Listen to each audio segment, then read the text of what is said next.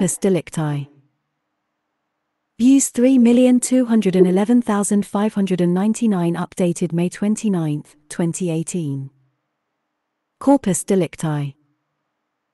Corpus delicti literally means the body or substance of the crime.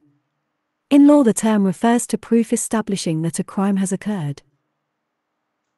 Although misunderstanding about corpus delicti has been common, the term does not refer to a dead body. There is a corpus delicti of robbery, tax evasion, and, indeed, of every criminal offense. Moreover, even in a homicide case, a dead body is neither necessary nor sufficient to establish the corpus delicti. Testimony that a ship's passenger pushed the deceased overboard can establish the corpus delicti of murder even if the body is never recovered. Conversely, the body of a child killed in a fire would not establish the corpus delicti of murder, absent proof that the fire was caused by some criminal act. Perkins. When a failure to prove some fact essential to the charge implies that the offense was not committed by anyone, the courts sometimes say that reversal of the conviction is required by the absence of a corpus delicti.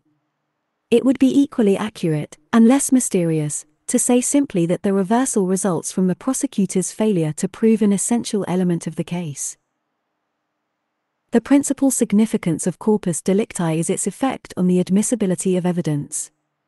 Under the traditional rule, still followed in most states, a confession is inadmissible unless there is independent evidence of a corpus delicti.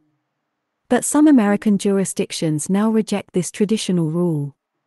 In federal courts and in several states, a confession is admissible if its trustworthiness is established, even without independent proof of a corpus delicti.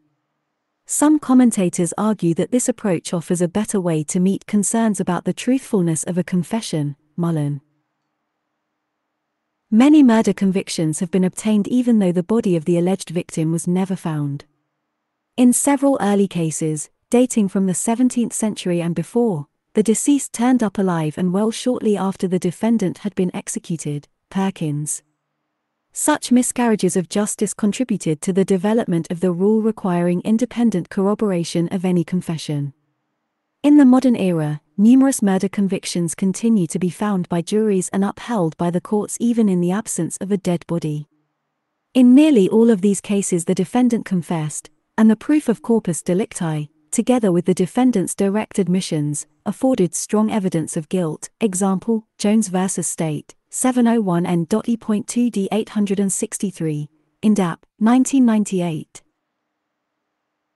More troublesome, and less common, are murder prosecutions in which there is no dead body, no confession, and no eyewitness to the alleged crime.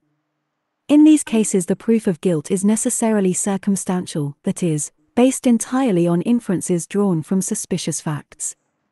Although the potential for a miscarriage of justice in such cases is evident, the legal system must have some means for dealing with the offender who is able to obliterate all trace of the victim. Morris. In many cases, circumstantial evidence of guilt has been held sufficient to warrant a conviction of murder, even though neither a dead body, a confession, nor an eyewitness was available. Example, State v. Nicely, 529 N.E.2d 1236, Ohio 1988. Stephen J. Schulhofer. See also Confessions, Discovery. Bibliography. Morris.